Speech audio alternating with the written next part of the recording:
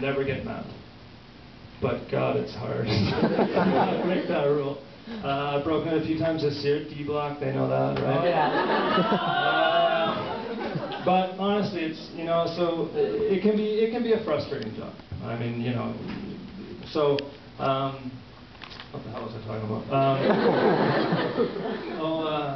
God, this is going to be a good one. Sorry, I got to check my list again. Trust me, this will be worth it. Oh yeah.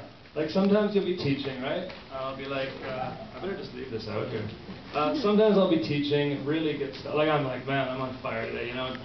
Two cells divide by mitosis and make two identical cells, and your parents had sex, and you know, sperm and eggs, and the testes and ovaries by meiosis, and the ham goes up in the back. I'm thinking, you know, I'm on fire. This is gonna be a good question. Can I go to the bathroom?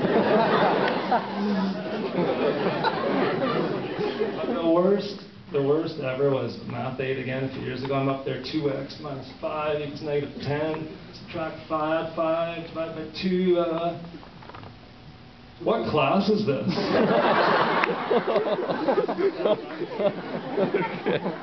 So, you know, I got a few lines I use to keep myself from getting angry.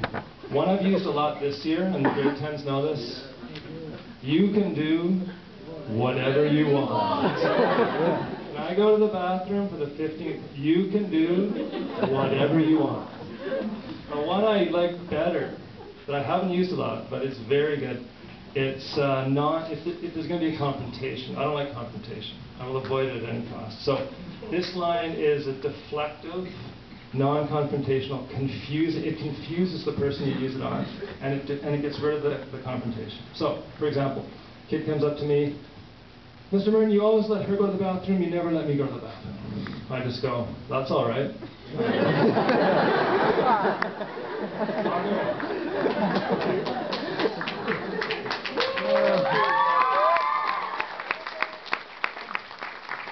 I stole that one from a roommate like I had about 10 years ago. That's not mine either.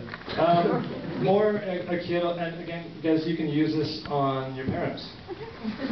You're at home in your room doing your homework, loading up your iPod with songs you can listen to in your class the next day, playing rock star band or whatever, or Guitar Hero. It's why don't you learn to play a real guitar?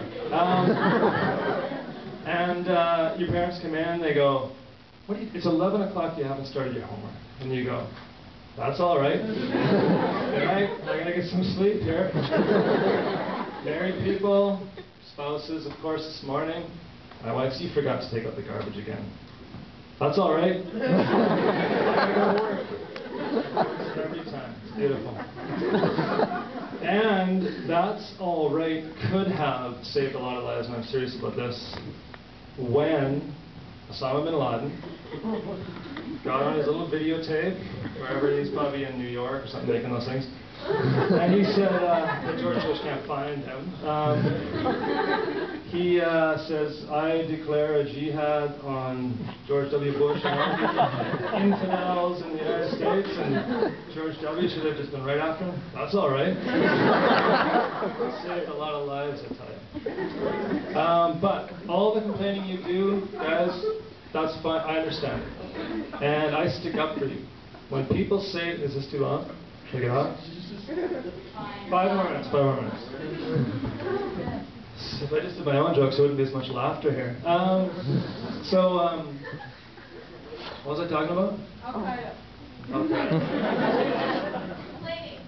Oh yeah, I stick up for you guys, okay? I go, now, you know you're an adult, first of all. Now you guys are kids, you go to fun parties, right? Parties, you actually have fun. I'm an adult. I go to parties, I'm sitting around with a bunch of people I don't know. So, what do you do for a living? Oh, you're a teacher? I think that's great. Boring. You know you're an adult when you're at a party like that. But then I tell them I'm a high school teacher, and they go, oh boy, how do you put up with those horrible teenagers?